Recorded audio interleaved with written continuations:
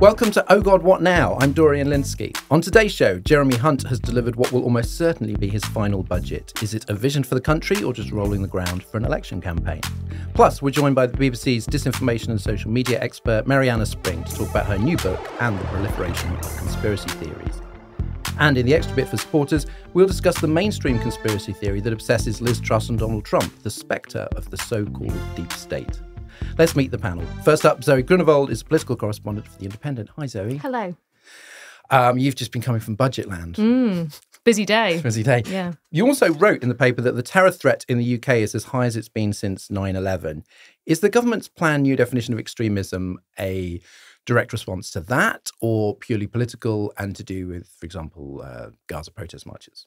I think there are some genuine security concerns about the increased level of threat to MPs, to the public. I mean, last time, whenever, there is a correlation between when there's some conflict around the world, especially in the Middle East, you tend to get the terror threat pushed up here in the UK. But I think there's also a reason why this story, which was originally leaked to the Mail on Sunday, has come out. And it's part of this big campaign that we've seen from Rishi Sunak, from Conservative MPs, to talk a lot about the threat of extremism, to talk a lot about conflict, a lot about the issues around MPs. And, it puts Starmer in a corner to some extent because it highlights the sort of Israel-Palestine issues. But it also gives, I think, Sunak a new kind of culture war front to fight on, which is that we really need to clamp down on this threat of violence in the streets. And, in this story, actually, it was a lot of kind of anonymous Conservative sources talking about, the terror threat level is really high. And I'm sure there are genuine concerns, but I do think it's quite politically advantageous to talk a lot about this as well. Next, popping in from our sister podcast, Paper Cuts, it's journalist and author Jonn Elledge. Hi, Jonn. Hello, nice to be here. We've just had Super Tuesday in the US, primaries or caucuses in 15 states, plus the territory of American Samoa. To nobody's surprise, Biden and Trump won almost all of them, each lost one. Do the numbers tell us anything about the election, enthusiasm for the relative candidates? I mean, they tell us we're on for the most depressing presidential election in many years, which is really saying something, because it's just going to be a repeat of the last one. Trump won almost everything. I think Nikki Haley won Vermont, which is, if you're a Republican, entirely irrelevant anyway, because that's obviously going Democrat.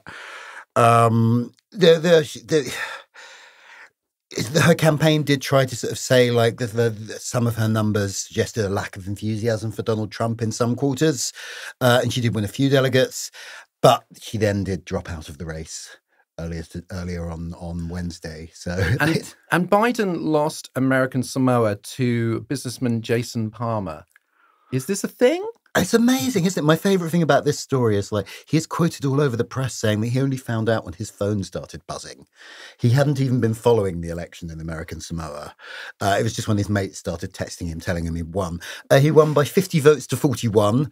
And it just sounds like he spent a lot of time on Zoom. Wait, what? There were only 91. I think it's a caucus, I think. So there were only 91 votes. It just sounds like he spent a lot of time on Zoom calls talking about his plans for education in the Pacific Islands. So it's probably not a game changer. I don't think he's going to be the nominee, no. And finally, our guest this week is the BBC's first ever disinformation and social media correspondent.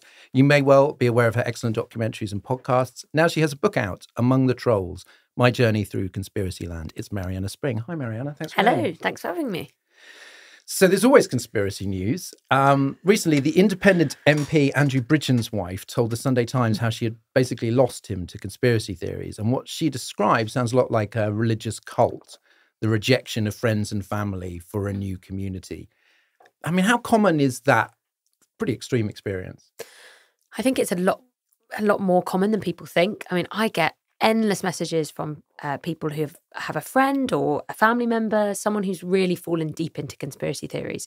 And when we're talking about conspiracy theories here, we're not talking about legitimate concerns, questions people might have. Politicians do bad things and people feel upset about that. And that is very different from belief in these very extreme conspiracy theories, often suggesting that almost everything is staged or a hoax, or that kind of thing is just, the really kind of most hardcore conspiracies, I'd say. And the experience that Andrew Bridgen's wife described matches up, totally tallies with what I've been hearing, I think, for the past 3 years, really, from people who say, there's someone I know and I didn't really realise they were vulnerable to this stuff. They dipped their toe in conspiracy land, as I often call it, this kind of world of conspiracy and trolls and all sorts, and became increasingly entrenched in their views and drawn into this community, this cult-like community where everybody constantly kind of reaffirms what you think and then often builds on that. There are lots of questions, not just for the people who perhaps lead those conspiracy theory communities and pull people in and isolate them from their real lives and the people in them, but also the social media companies and the way that, you can often see it if you look at different people's timelines on X or their social media profiles. You get a glimpse of how in real time they've started to descend deeper down what we often call this rabbit hole, until now everything is very topsy-turvy and it becomes quite difficult to talk to them about it. Britain sent a letter to the Metropolitan Police demanding an investigation into pandemic policies. The list of signatories must have read to you like Live Aid of anti-vaxxers, right? Like all the big names. Well, I was looking at that earlier and I was like, oh, yeah, know you. That's the thing, though, and I think it's important to think about it like this almost like parallel universe in some ways, a place where there are different doctors and different politicians that you like and different celebrities, so to speak, and different, it is like a kind of separate world, and they have their own conspiracy theory newspapers and they have their own media channels that they consume and even their own kind of holiday homes that are only meant for people who are within this community and will go there. So there is this kind of whole, and that's for the very, very committed people. Some people will only kind of venture to the edges of conspiracy land. But yeah, there are people who've grown pretty significant platforms, many of which were on that letter that Andrew Bridgen wrote, who've been, accused of spreading, again, some very extreme examples of disinformation. Some who've trolled me. I was actually going through, I was like, oh, yeah, he's trolled me. He's trolled me, which is quite common when you do this job. Well, it's great that we've got epidemiologist Matt Le Tissier to Oh, I'm blocked by Matt Le Tissier, actually, which is a real shame.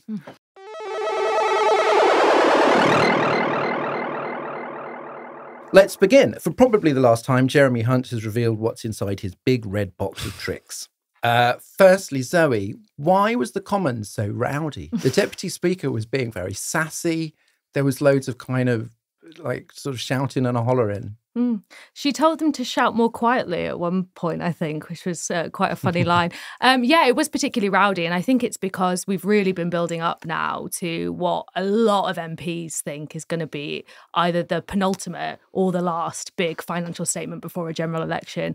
Jonn and I were arguing about this the other day, actually, when we think the general election is going to be. And I actually think you're probably right after hearing that budget, Jonn. January. That it's going to be later. Because it didn't feel to me like a pre-election budget. There were tax giveaways for sure, right, but there was lots of sort of seeding the ground for other things they want to do. I was talking about income tax, I was talking about further national insurance tax cuts. And there was definitely a sense that although there was a bit of fighting talk there, I reckon the next budget or the next statement, you would see Jeremy Hunt give it a little bit more welly, be a little bit punchier. Right, because it's the last March budget, but there's always the autumn statement. Autumn statement as well. And of course, yeah. Financial fun. Exactly. So I think, I don't know if it will be January, but I think it may well be October. They've been talking a lot about the second half of the year. But I think basically what you have now is you have the Labour Party, who pretty much feel like they're the government in waiting. They are so keen to jump down the Conservatives' throats to say what they have as an alternative. And of course, they want to put a lot of pressure on the government to look like they're walking into an election so they can say, oh, you bottled it when it come May.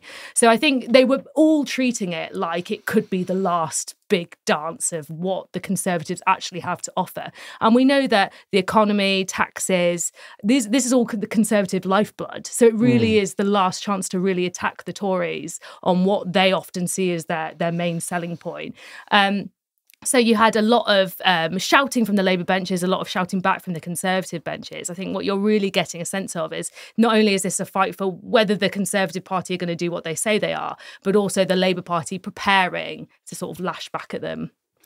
Can I ask you just about the weirdness of budget coverage? Because I think, I hope I'm not getting the history wrong here, but apparently, I think Herbert Morrison, was he Attlee's Chancellor, basically pre-announced one line from his budget speech and had to resign in the 40s. Not the case now. The trailer is much longer than the film. Why is this happening? And is it good for us if basically pretty much everything is out there and being analysed before he says anything? It's a good question, because on the one hand, you could argue that it's actually, maybe we shouldn't just be having, a spring statement and an autumn statement, and actually government should be much more sort of adaptive and consultory with the public about their, their fiscal policies. But on the other hand, it does lead to this very irritating dance over the few months beforehand of just things being briefed and then being taken back when public opinion moves against it, or the OBR or the IFS. And I think a lot of it is, I personally think the Conservatives were trying to do a lot, or the Conservative government was trying to do a lot to show backbenchers that they were moving in a direction of tax cuts. So obviously there was a lot of talk around the by-elections about whether Rishi Sunak was leading them, to a devastating electoral blowout. But actually, I think they really wanted to show we are going to try and cut taxes, and please bear with us.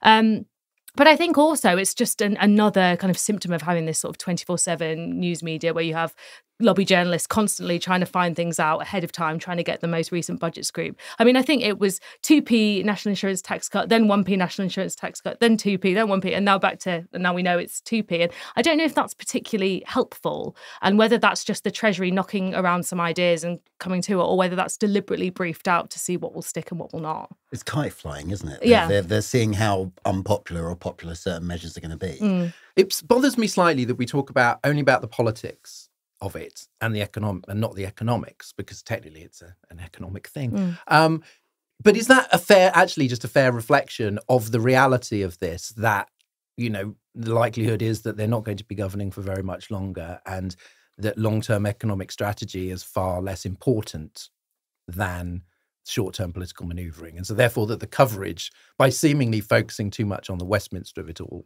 is actually a fair reflection of what it is? Well, I think there's a few things. I mean, the first is that most of your coverage comes from lobby journalists who are political journalists and not all very well-versed on the economics of it all. So that obviously makes the coverage slightly more political in tone. But I also think there's something to be said about this particular budget, which is very, very political, because A, we're heading into a general election, and B, the government don't have a lot of economic headroom in inverted commas. So what they are doing is really, last chance saloon, tax cuts. I mean, to fund their tax cuts, they were literally doing tax rises in other areas just so workers would feel the benefit, because they want to win round those voters. So, I mean, and then you also have the government's self-imposed fiscal rules. You have the Treasury basically being very Treasury-brained and saying no to anything long-term. So ultimately what you do get is quite a short-termist political budget often, because there isn't really that scope, that thinking, whether that be in the media, whether that be in the Treasury, whether that be in the short-term nature of our elections, that allow these kind of more long-term, economically sound budgets. I mean, they are political, I think. Jonn, what was the big news? Were there any bangers? I mean, it was hit after hit after hit, really, wasn't it? I mean, the biggest one by any reasonable definition is the national insurance cut, which is, we have this weird thing where we have sort of multiple different taxes on income, but it is effectively a 2p cut in taxes on income, even though it's not the thing we call income tax. And that's, that's quite significant, especially when added to the 2p that came off in November, which made absolutely no difference to the polling. But, that's no reason not to try again, I suppose. There was also, one other thing about that, actually, is there was some of the analysis I heard earlier. That is worth 5 times as much if you earn over 50k than if you earn under 20k. Like, that is quite a big tax cut for the middle classes, which is quite useful if you are the middle classes. They were talking about cutting inheritance tax, but that didn't happen. No, why? I mean, I don't have any inside information. My guess would be following up on what Zoe was saying, that like they sort of tried talking about this in public to see what the reaction was. And the reaction was, are you completely insane? Like you're 20 points behind in the polls. Everyone thinks you're the party of the rich. Why at this point would you want to be cutting taxes for millionaires? There was a lot of objection from Red Wall MPs, I think, who felt that tax cuts for the wealthy in the form of inheritance tax would go down pretty badly in their constituencies. Also, it's a tax cut for the South East, isn't it? Because effectively, like estates that are paying inheritance tax are overwhelmingly sort of relatively expensive houses, which are very much concentrated at this end of the country. So, when I turned on the budget, I missed the beginning, sadly. Jeremy Hunt was actually talking about tax relief for the arts, of theatres, and I was just like, this sounds quite good. It was extending the tax relief from the pandemic. So was there, I mean, obviously, then there were other bits I didn't like. Was there anything else that you just thought, oh, well, this is just good? I mean, I think I haven't quite got my head around the details, but they've removed a cliff edge in the payment of child benefit. I think for sort of like if you're sort of, a reasonably high earning but not incredibly rich household, there was a point where they start taking your child benefit away. So your marginal tax rate goes through the roof. I don't think they've removed that entirely, but they have sort of pushed it up so that it affects far fewer people. That is obviously a pre-election thing because it is a tax cut for the sort of households that in normal times probably would be voting Tory and are currently not. But nonetheless, that is like a weird thing about the tax system that probably needed sorting out. I think that's quite good. What do you think, Zoe? Yeah, I would agree with that. I think, I think that was a good thing. Obviously, we'll talk about it, but they nicked Labour's non-dom policy as well to fund some of this, which is going to cause its own political headaches for Labour. But for a lot of people, that feels like quite a good loophole to close if it gives you a couple of extra bill. Right. So they basically did a Labour policy, but then immediately spent the money on tax cuts.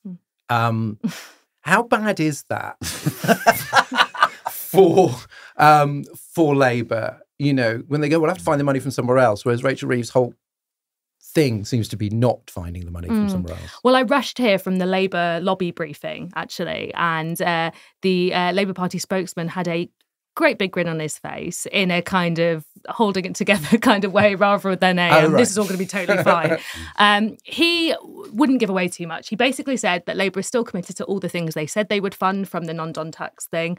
So that includes breakfast clubs, it includes money for the NHS.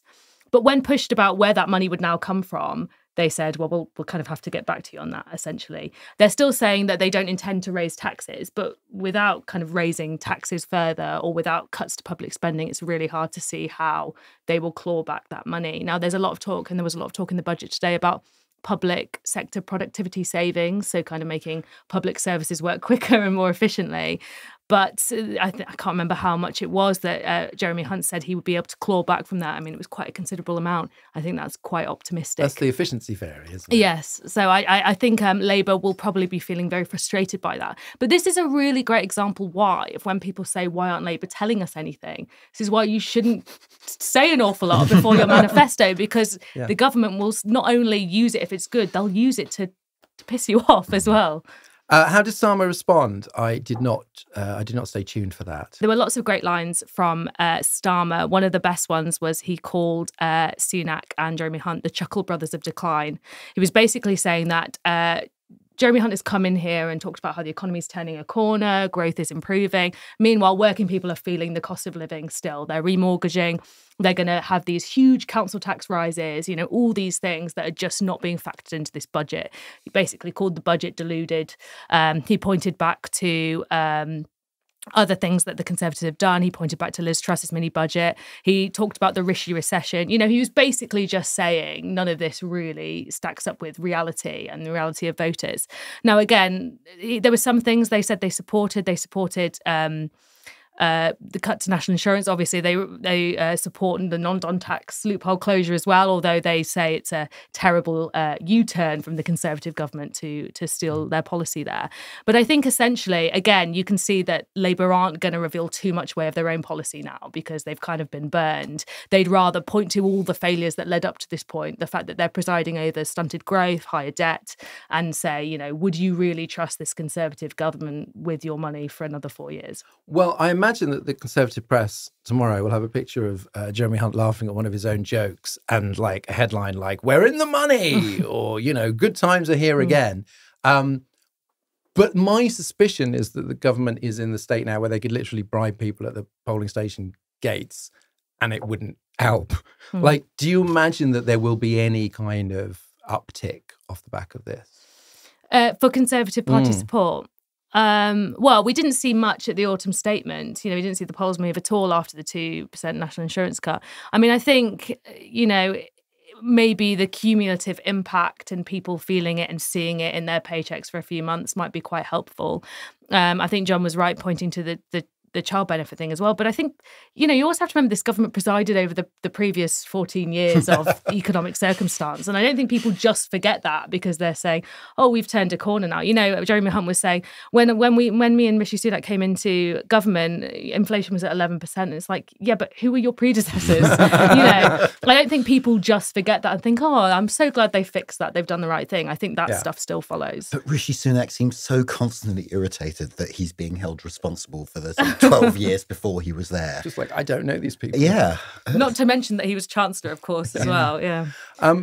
Jonn, if you're looking at the economic situation in Britain at the moment, obviously cost of living, there's a massive funding crisis for local councils, them going bankrupt left, right and centre and loads more to come. There's not enough money for the court system is struggling, street homelessness is going up, local public services are dreadful. Was there anything, apart from the efficiency fairy, about the fact that the country needs money in order to function? Not that I spotted. There was some talk about there was devolution settlements, but those are always I'm quite in favour of devolution, don't get me wrong, but they do tend to come with figures attached where you just think that's a fraction of the money that's been stolen from councils since 2010 is now being kind of given back to them as if this is a great act of largesse. I think this is one reason why the polls aren't moving. Is the country is just visibly falling to bits, and the Tories keep trying to sort of persuade people to come back with tax cuts, but they can't get a GP appointment in there. And do you remember the rack problem in schools? All the school roofs. I'm sure that's been fixed. That's fine now. We've stopped talking about that, so I assume that's gone away, right? If the news isn't talking about it, it's fine now. They've knocked 2 points off national insurance. That's probably not going to make a big difference. They knocked another 2 points off literally 4 months ago. That made no difference. That's basically a 4p tax cut for working people. That's quite a big deal. And nobody, as far as I can tell, outside Jeremy Hunt's office is expecting it to make a blind bit of difference to anything. Well, the overall tax burden is the highest since the late 1940s, after something very big had happened. I can't remember. I didn't look it up. What would be, I'll start with you, Jonn, what would be a reasonable tax cut or tax reform? If you were a better Chancellor of the Exchequer, where would you be looking to sort of fix the tax problem? The reason the tax burden is high, even though these sort of headline tax cuts are being made, is because of the exciting phenomenon of fiscal drag. That's basically the phenomenon where the rate at which you start paying higher taxes has not moved in line with inflation. So as people have had inflationary pay rises, they've been pushed up into higher the thresholds. Yeah, the thresholds. So I think if you actually kind of wanted to bear down on that tax threshold, that is what you would do. You would be raising the thresholds. And the reason that's not happening is because there isn't actually any bloody money in the system. Chancellor Zoë, what would you change? I would just have to agree with Jonn because partly because I'm one of those terrible journalists who knows a lot about the politics but not a lot about the economics, and fiscal drag is one of those statements that always makes me squirm a little bit. But yeah, I think Jonn's absolutely spot on.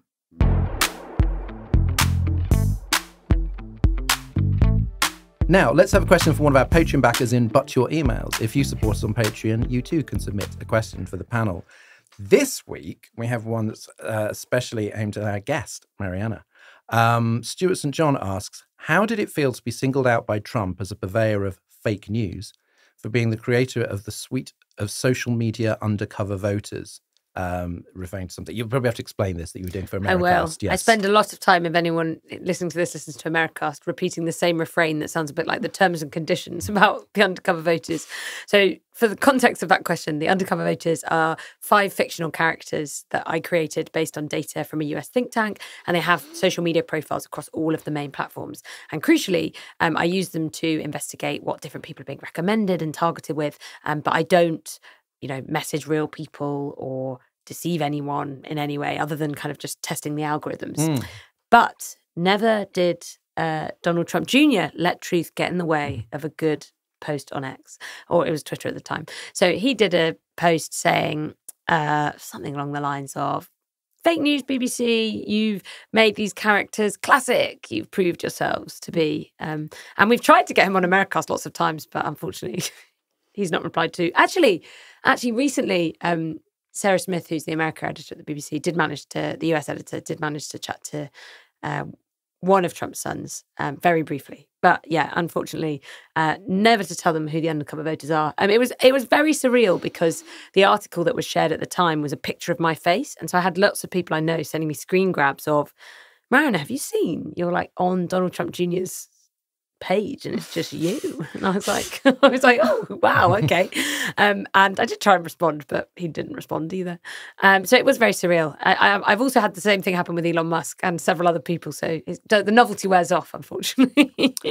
And it triggers an awful lot of kind of other abusive messages, much more abusive than the initial message. I was targeted by former professional footballer Joey Barton on X, I think it was last week. And again, it's a very similar pattern, which is someone will take aim at you, and their message isn't explicitly abusive, but they're playing into particular ideas or tropes, often that are contrary to what's actually true. And then it triggers this wave of what I often call the shock troops, these kind of anonymous accounts, or not always anonymous, often not anonymous, who send you explicitly abusive messages. We're talking sort of death threats, rape threats, really nasty extreme abuse. And this cycle just happens all the time, really. I wonder who'll be next. I don't know who I'd next like to tweet a picture of my face. Do you think these guys know that they're kind of like, it's like a summoning spell? They're saying like, attack this person. Or do you think it's like totally incidental to the fact they just want to have a go? I'd like to think that, I don't know, it's always hard. I mean, it's always hard to know what someone actually thinks because I don't think they'd ever say that that's why they do it. I think ultimately a lot of this content will play into the committed followers they have and they want them to respond and they want their engagement. If the byproduct of that is them then sending out abuse, that doesn't really matter. I mean, something I hear a lot, and this is more when I'm interviewing, your classic conspiracy theorists, or they'll say, oh, well, I can't help if someone behaved in a harmful or hurtful way just because I shared this. My message wasn't abusive. And you kind of have to question them on that issue of responsibility. To what extent are you actually also responsible for the outcome of this? I've put this to quite a few of them, Joe Barton last week being one example, and he didn't respond to any of the points I put to him, and then subsequently kind of posted about me, and it exactly proved what I had just exposed in the podcast I was doing at the time. So often they kind of prove the same cycle happens, and on X certainly, I've spent a lot of time investigating the kind of evolution of what was Twitter and now X.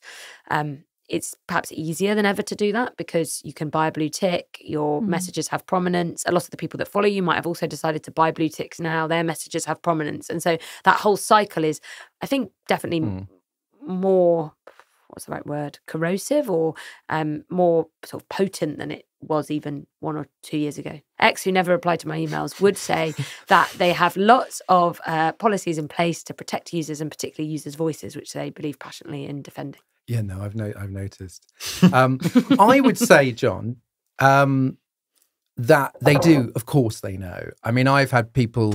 I've been at the end of pylons, not very many. It's all relatively sort of mild, but and not very famous people except Jordan Peterson. Cool, be the only famous one, and they of course they know because they do the quote tweet and they loop you in, and that's sort of. I'm not saying they always do that, but a lot of the time it is intended. And maybe the first time you do it and you maybe put someone's face on there or whatever, and then you might go afterwards, oh my gosh, I didn't realize that would happen. And then, of course, you could always just send a message to the affected person and go, look, I'm really sorry. I didn't realize that. Oh, it's so terrible. I'll be more careful in future. Weirdly, they don't do that and they continue to do it. And I think the old sort of, when you've got a lot of followers, the old quote tweet trick is sort of deniability. It's just like, I'm just drawing attention to something. If my many ardent fans then decide to attack this person, that's, well, I didn't see that coming. And I just think, come on now.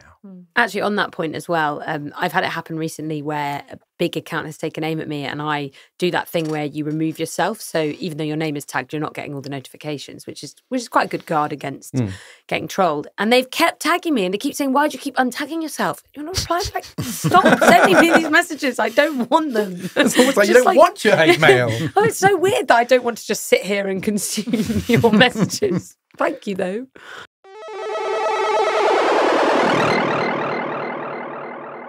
In the second half of the show, we are talking to Marianna about her new book, Among the Trolls, My Journey Through Conspiracy Land, how conspiracy theories are changing our politics and what it's like to cover people who do not take criticism well.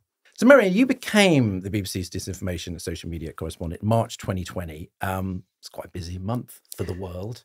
It was. What led you to that job? Were you kind of particularly fascinated by one part of that? Yeah, so my trolls, who get far too much of a shout out at the moment in this podcast, love to say, haha, the BBC knew that the COVID-19 pandemic was coming and they made this job and it's all part of the plan. But unfortunately, that was not the case. So I started doing this job just before the pandemic, but actually with a view to covering the US election, which was happening at the end of that year. And prior to that, I'd done a lot of sort of social media investigating around the 2019 general election, which had just happened at that point. And I think there was this kind of widespread recognition that it would be valuable from a public service point of view to have a dedicated reporter who covers and reports on this stuff. And if you look over to America in particular, in the States, there are quite a lot of dedicated reporters working for all kinds of organizations, CNN, NBC, New York Times, who investigate and cover this stuff. So it was this kind of recognition, right, okay, I think maybe we should have someone to cover this too. And it's different from tech journalism in so much as it really kind of gets into the sort of sociology bit of it all, like the way it affects society and democracies and how our societies function, essentially. And I've always been really interested in, I think, social media, maybe because I grew up, I got Instagram when I was 14. I sort of was that kind of cohort of people who grew up with social media when it was first a thing, and the kind of social media as we know it now, although even now I think that feels different, and I'm not actually that old. That was what kind of drew me towards this area and this job. I also studied Russian. I was really interested in propaganda. The 2016 election, I was at university, and it was when everything happened with, allegations of foreign influence and all that kind of stuff. And so I was always quite interested in sort of allegations about bots and inauthentic behaviour and that. And so that's kind of what led me here eventually. Knowing Russian has come in very handy. It is very handy. Yeah, it's very handy. It also is another thing that people love to be like, she's a spy. I'd be such a bad spy. Are you a spy? I am not a spy. I'd be a very bad spy, genuinely. This is what a spy would say. That's a good question, Jonn. You handled that well. Really getting to the heart. Yeah, no, that's good. I always say I'm very good at finding things out and telling them to people, and I'm not very good at finding things out and keeping them a secret. So I am not going. This is the last mention for the trolls. But I did wonder, reading the book, when you took on the job, knowing this sort of area, like how much of this were you prepared for? That's a really good question. I think I always knew, particularly because, you find yourself, like one of the first stories I ever did really of my own original reporting at the BBC was the 2019 European elections, and it was all about death threats and hate in Facebook groups. And I think, from that point, and that was before I started this job, I was quite aware of the level of hate that accompanies disinformation in general and the kinds of stuff I'd be investigating. And so I knew that I would become a lightning rod to some extent. I don't think I probably realised how much of a lightning rod I'd become. And I remember the first ever pylon I experienced was about a couple of months in, and I'd been investigating something to do with QAnon, which is that sprawling US conspiracy theory. And that I feel like I should tell everyone what it is. It's that sprawling US conspiracy theory, which suggests that Donald Trump has been waging this secret war against elite paedophiles in business and government and media and everywhere else. And anyway, I suddenly I started getting all these messages, and I just never experienced anything like it. And I was like, what is going on? And I was sitting on my Twitter, and you're just getting like notification after notification. And at that time, that was the first time I'd ever experienced it. Now I am so used to that. It's like, yes. In fact, and that's the thing is you factor it in now. It's like any investigation I do, my book, anything, we factor in, there will be, it will make me more of a lightning rod, and they will attack everything they can think of and willfully misconstrue things. And to some extent, you have to just, the thing I like best is seeing it as exactly what I'm exposing in the first place. Like, this is how these tactics work. And they are, I think, essentially sort of tactics of intimidation. They're attempting to sort of take aim at you and to stop you doing the journalism you do. And that's one of the things that I actually really hate about it, because I would hate people, particularly like young women or anyone looking to become journalists, to think, this is the price of doing. And I do a very particular type of journalism in a very sort of spiky world. And I think it is just sort of the cost of it, and it's exactly what I'm exposing in the first place, so of course it happens. But I think it's a pretty sinister thing when a lot of these people champion freedom of expression as a cornerstone of their belief system that like a young investigative journalist can get, repeatedly abused, and we're talking really extreme abuse, and then also harassed in person, targeted outside work, stuff like that, which I think if it was happening anywhere else, we'd all be like, wow, that's really bad. But when it happens here, we're kind of like, they just believe something that's a bit unusual. Has it rendered social media completely unusable in sort of a normal way? Like, can you still like chat to people there, or is it just endless abuse? No, so I still can, and actually the reason I use it, I mean, A, is because I investigate social media, so of course I want to use it, and I often compare it to, like a political journalist. Imagine if you couldn't go in like the House of Commons, you couldn't go in the Houses of Parliament, or you couldn't be in the space that you're covering. So I always want to try and stay there. I get so many brilliant messages from people who want me to investigate their stories, and I still get those lots, and they are very much a kind of motivator. They motivate a lot of the reporting I do, and I love hearing from them. And they're often people who otherwise feel like no one is listening to them, like the social media companies aren't, the authorities aren't, politicians aren't. And so it's absolutely the reason I do this job, to investigate their stories. And that's why I stay in these places, so they can contact me. But there is, I mean, particularly on X right now, X is really hard. I find X really hard to use now. It's hard to move for the trolls. Whereas I think on the other social media sites, there's still that kind of balance of like still the trolling, but the real people can get in touch. Yeah. I think on X, that's changed significantly, actually. As a young woman, obviously, I can imagine that you probably feel like you're subject to even more kind of trolling, and probably quite personal trolling. I mean, do you get a sense that it is a lot worse for young women or minorities because there's a sense that they have less comeback and that they have kind of, that they're an easier target? Or is it just a kind of natural thing for any journalist now that you can expect some sort of social media pile-on? Yeah, it's a really good question. I mean, I think, I'm very lucky that I don't receive racist hate or homophobic hate or other forms of discrimination that I could. And I know lots of other journalists or other people who receive that kind of abuse. And it's really horrible. I think that, a lot of the abuse I get is very gendered. So it will talk about me being either a kind of like silly sort of like puppet woman who's only 28 and of course she can't know what she's talking about, or I'm like an evil satanic like whore who's going to eat everyone, and it's like either end of the spectrum. Pick a lane. You can't be both. Yeah. So a lot of it is very gendered slurs, all that kinds of stuff. I do think that there's also a kind of concerted attempt to sort of undermine my journalism, my credibility all the time, when that doesn't happen to quite so much, or it does happen to some men who work in this field as well, but it doesn't seem to happen in quite as concerted of a way.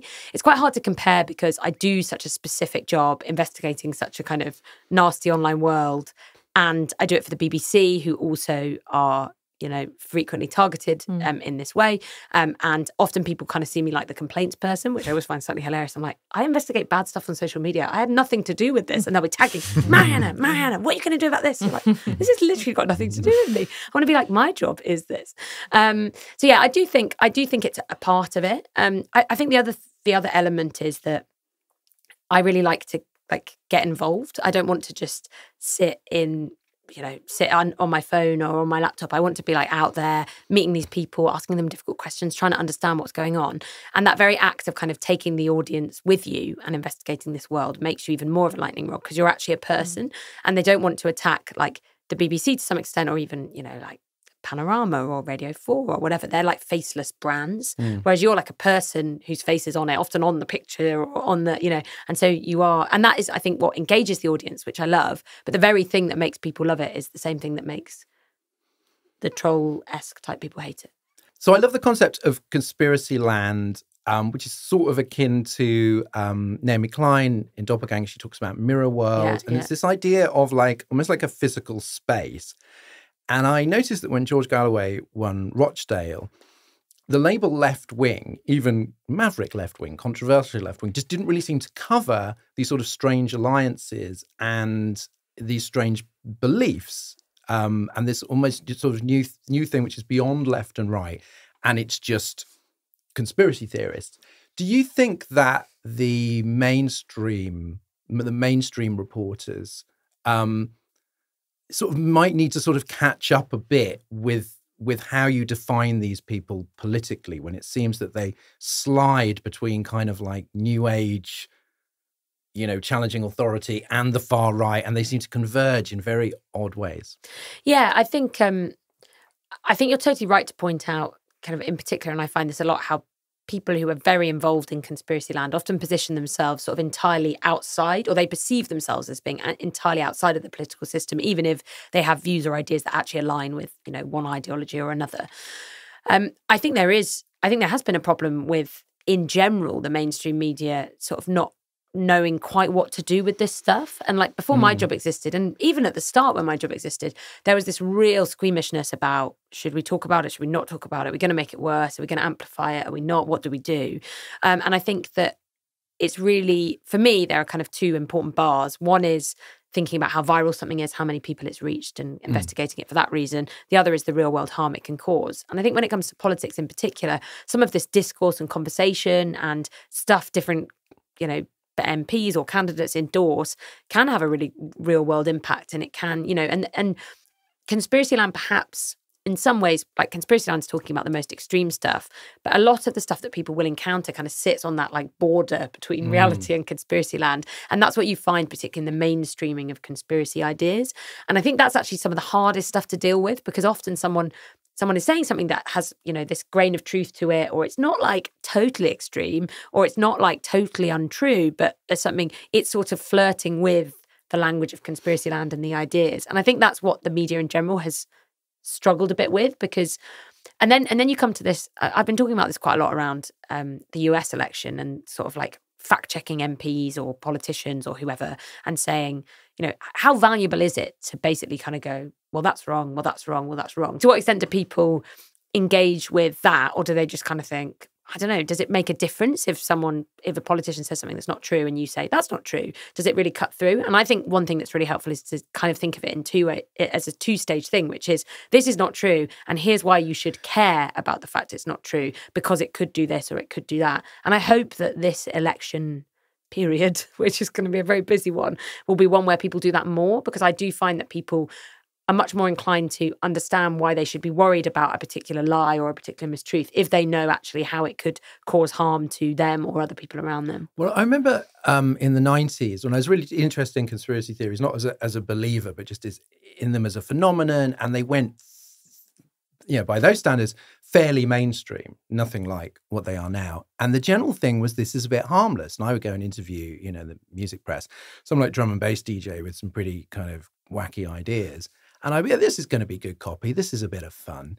And now, of course, if I heard those views, I was like, oh, Jesus, this is they'd probably be nastier. Plus, you would have guessed that there were other things beyond those.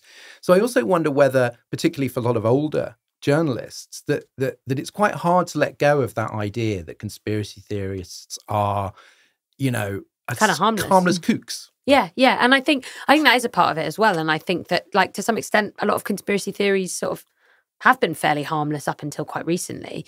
I think the difference is that the ones we're talking about are ones that sort of have an impact in real time. It's like thinking that the pandemic was a hoax or staged, or believing that climate change isn't real, or, all of these, that it's being staged or part of this sinister plan. These actually could have kind of tangible impacts on different groups of people, on individual lives, but also on society.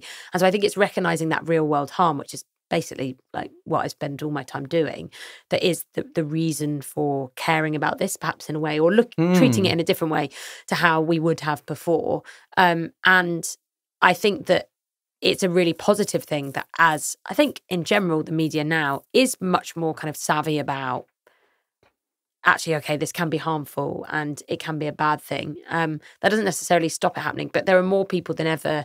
Like, I was thinking about the difference between this election coming up in both the UK and the States, and everywhere, and then also the ones that happened, back in 2019, 2020. And I do think that even more than before, there's this kind of like army of people, whether it's like reporters like me, whether it's different kind of open source investigators or fact checkers who exist, and then also all journalists who cover all areas, like often come across this in different ways. I think the more that just in general we accept that this is a kind of expertise that we all benefit from having, the better it is for the general public, I hope.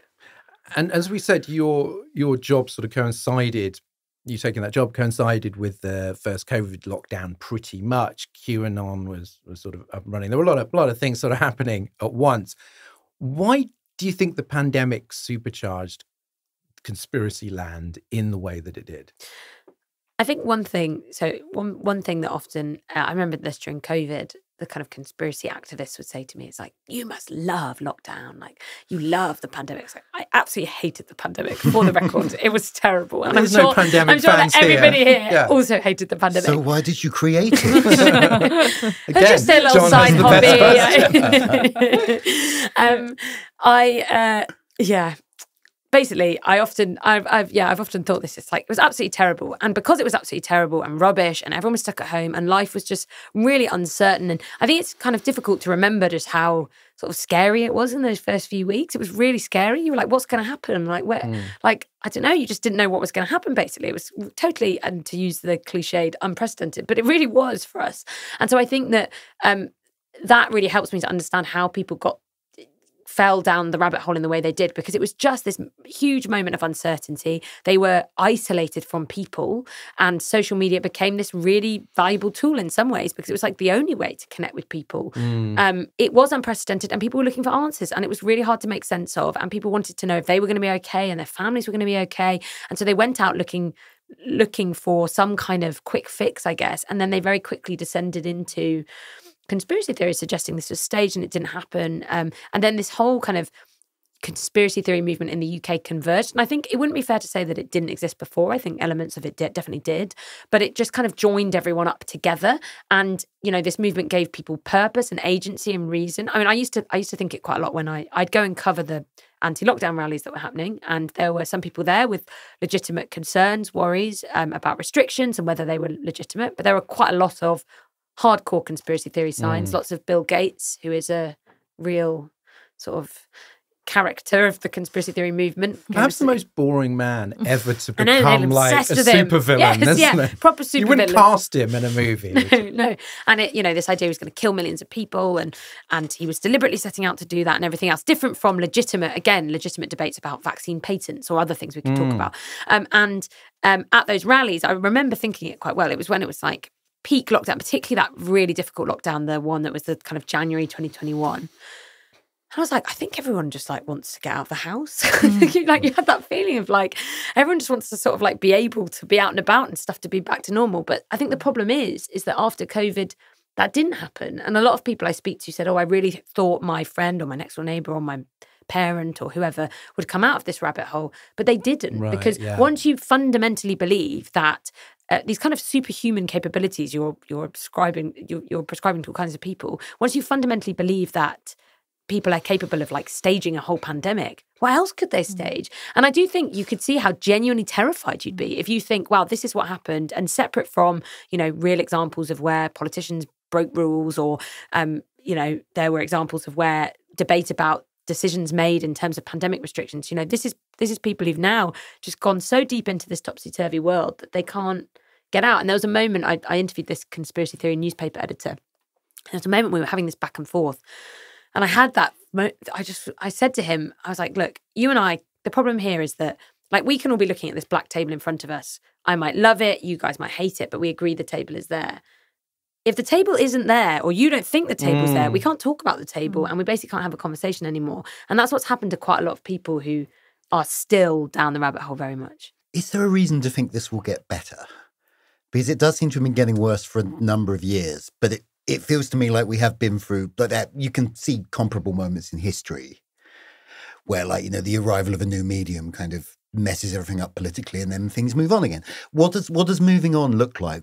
Please tell me this doesn't go on forever. I also hope it doesn't go on forever, mainly because I think I would be very exhausted if it did. I think that we're still very much in the sort of thick of this period of time. I think that I also thought that too, actually. I kind of thought, right, COVID-19, the pandemic's going to ease up, restrictions will ease up, and then maybe everything will settle down a bit. But actually, you know, whether it's wars or whether it's terror attacks or anything bad that happens in the news, I often watch this. I watch the headlines and I think, right, okay, that person's going to be accused of being a crisis actor, or that person's going to be, which is someone being paid to act out a tragedy, or that person's going to be accused of who knows what, staging the most terrible day of their life. I think that fundamentally, this is about the social media companies. And I think you're right that there have been examples, a bit like when radio was first a thing, where there's this proliferation of like all sorts, and then everyone kind of settles down and works out how to regulate it, and it calms down. With social media companies, I think the difficulty is that like I think we should treat social media companies like we do governments.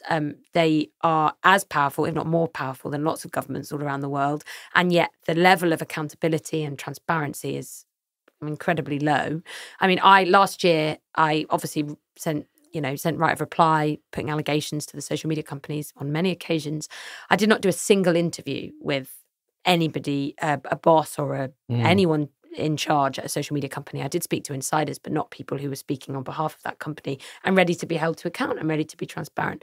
And I think until, I always say this, I'm an investigative reporter and I'm not a campaigner, but until there is some shift in, I think, the way that the social media companies work. And some of this comes down to the fundamental product, right? Which is like the way that the platforms work, what they reward and don't reward, what they recommend you and don't recommend you is a part of this.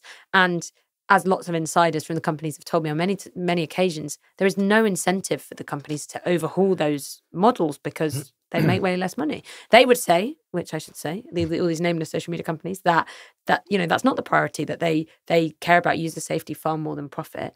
But I think until there's a real moment of, I don't know if reckoning is the right word, but a real moment of, and I don't think the online safety bill is necessarily that, but at least it is a kind of public understanding about that.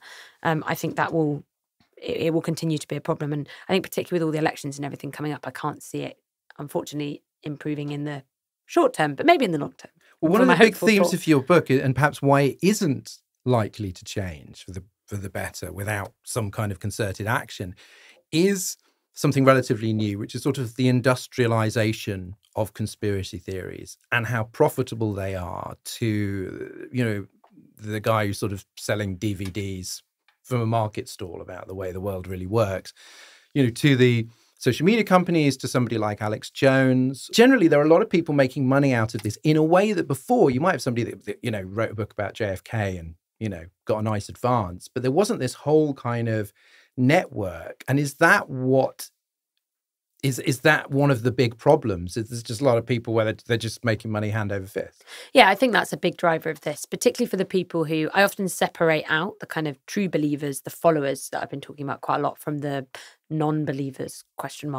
Who are the people who often more cynically will promote these ideas, and they're able to do it. They're able to grow a following, make money, and we're not necessarily talking, Alex Jones levels of millions of dollars or billions of dollars from selling products alongside promoting conspiracy theories. But we are talking about people being able to make a living, basically, and being able to have, some devoted fans and followers and committed people. And that's kind of how this works right now, which is you don't need millions of followers. You just need enough people to, turn up at your events or listen to what you have to say or watch your videos or whatever else to actually generate a decent bit of income. And so I think that does play a big part. And I think until those people are not able to kind of benefit in that way, and I was saying this to someone earlier, I was like, can you imagine in primary schools people will start saying like, what do you want to be when you grow up? Oh, I'd like to be a teacher. Oh, I'd actually love to be a conspiracy theorist. Got my old Rumble channel. Yeah, no, I know. But it kind of is. It's like, and a lot of that is like the influencer model, I guess, which is like the ability to make a living from social media,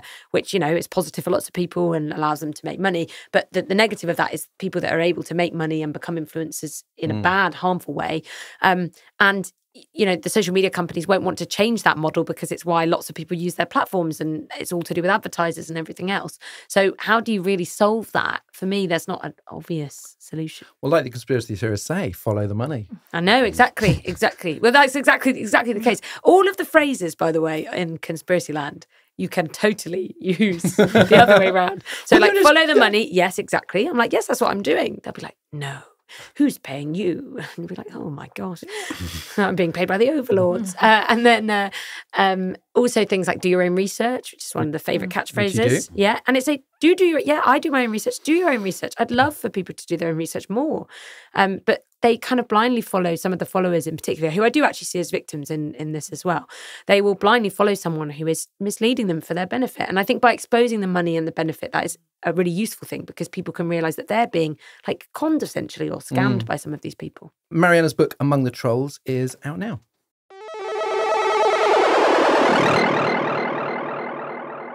And that's the show. Thanks to Jonn, Thank you. Zoe, Thank you. and our guest Marianna Spring. Thank you for having me. Stick around for the extra bit after Demon is a Monster by Corner Shop and a shout out to our generous supporters.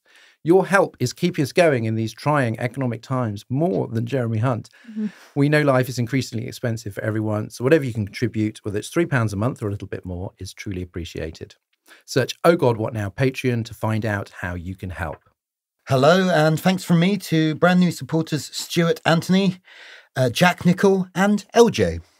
And a big thank you and welcome to the Oh God What Now Secret Army to Gideon Calder, T. Thakkar and Tom McEnroe. And thanks for your support to F. Cowrie, Tina and JCD.